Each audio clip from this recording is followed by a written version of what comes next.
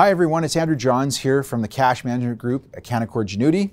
And this video is for our partners in the BC and Ontario credit unions with respect to the upcoming legislative changes that are happening in January. As I'm sure you're aware, the way in which BC and Ontario credit unions manage their regulatory capital is changing. The current system of mandatory liquidity pool at Central One has worked for a long time, but it's not perfect. For one, it's not really in the spirit of regulations, which require that financial institutions have their HQLA sitting on their own balance sheets in segregated accounts that creditors cannot access if the worst should happen. Regulators have made special carve-outs for BC and Ontario credit unions by labeling MLP deposits as HQLA, even though they don't technically satisfy this definition, but that's something of a band-aid solution. Pooling everyone's HQLA together has another problem. Not every credit union has the same needs or wants. Every credit union's loan book is unique, and deposits in a pool of assets aren't as flexible as some would like. Banks are able to manage their HQLA to match their liabilities and manage their own risk on a very granular level. Currently, BC and Ontario credit unions cannot.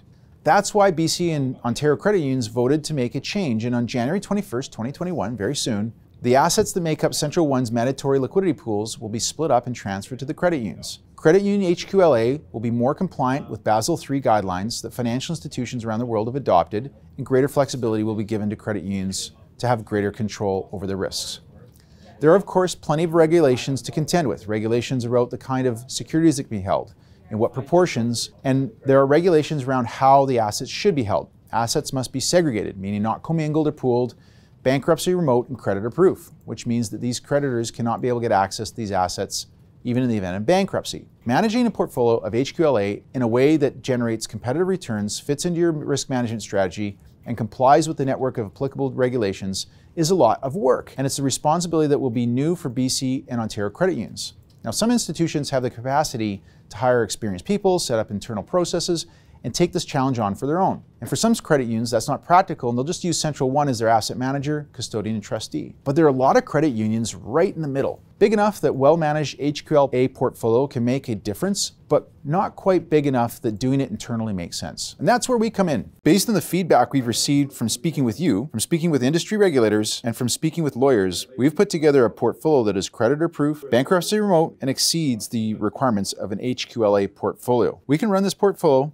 under discretionary format or non-discretionary format, depending on the level of customization that you desire. The portfolio you see here on the screen is for illustrative purposes and can be tweaked to suit your credit union's investment policy statement, as well as your desired level of risk within the HQLA parameters. The changes that are coming to credit unions in BC and Ontario are significant. However, the process of transferring over the HQLA format does not have to be a daunting task.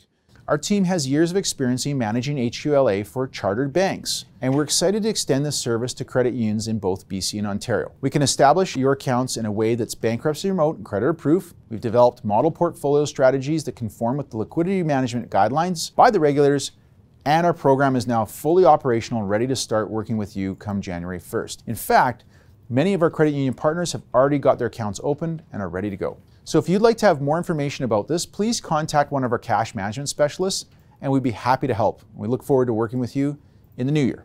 Thank you very much.